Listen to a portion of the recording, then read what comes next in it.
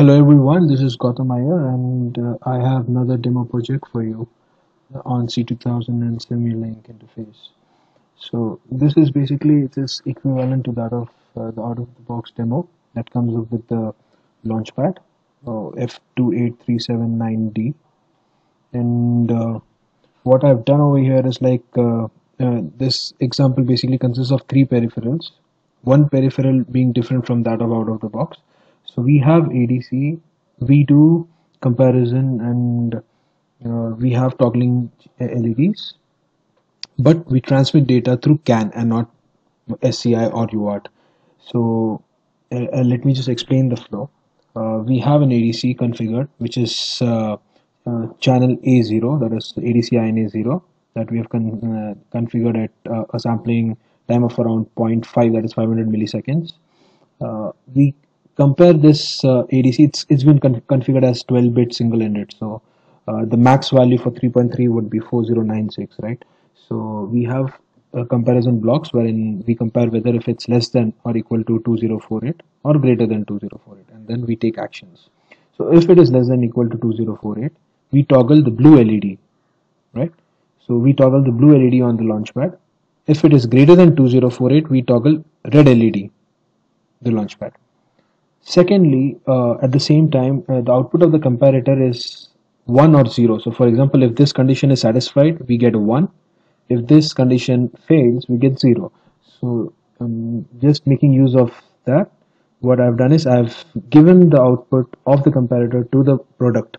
So wherein 234 is just a random value which denotes blue LED. Or for example, it's the so for example, if the ADC value or the sample value is less than your mid value, that is 1.5, 1.65 or 2048, you have 234 as the data for blue LED. At the same time, you have 468 for red LED. It's just a random value, so you can have any kind of a value to just differentiate between the two CAN values that we receive, right? So we have 234 for blue LED. So it gets multiplied by 1. So for example, if this condition fails, 234 will be multiplied by 0 and you will get a data of 0, right? So if this condition passes, what we get as data is 234. Similarly for red LED, so whenever it's more than 1.65, 468 would be multiplied by 1 to get the CAN data. So it's when you see the configuration of various blocks, I've configured ADC IN0 channel A, and it's a 12-bit single-ended input, and I've used CPU timer 0 to trigger the ADC at 500 millisecond sample time. And if you see the blue LEDs as per the schematic that we have, if you see the schematic of the Launchpad, GPIO 34 is for the red LED, GPIO 31 for blue LED. So both of the GPIO blocks have been configured accordingly. And then we have product wherein we take these two, and our CAN wherein we have, so in Launchpad CAN B is what is configured with the transceiver. So we have the message identifier. It's just again just a random value that I've set. And then now I'll show you what CAN messages I get, as I've already recorded the video for the Launchpad, and that would be the second video that you can go through. But this one is with my CANmate. So CANmate is my CAN interface, wherein this is the software for the kit.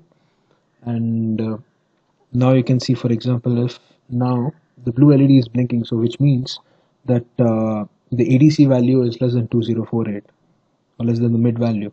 So let's start the reception.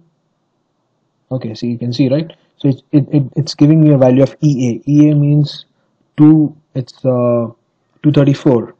If you just convert the hex into decimal, EA is 234. So now let me just give the ADC 3.3. We have a pin for 3.3 over here. So yes, now I can see the red blinking, and you can see a new value, right? 1D4. So 1D4 is it's around 468. Yeah, 468 is the decimal value for 1d4. So that's as expected, right? And the moment I remove it, it's back to 0. So it's less than 2048. Now you're getting EA again. So, so I hope you understood what this experiment was all about. And just instead of using serial port and then getting the data on the terminal app, I instead used CAN. I transmitted to CAN. I had CAN dongle through which I got the data to the CANmate application. Thank you so much.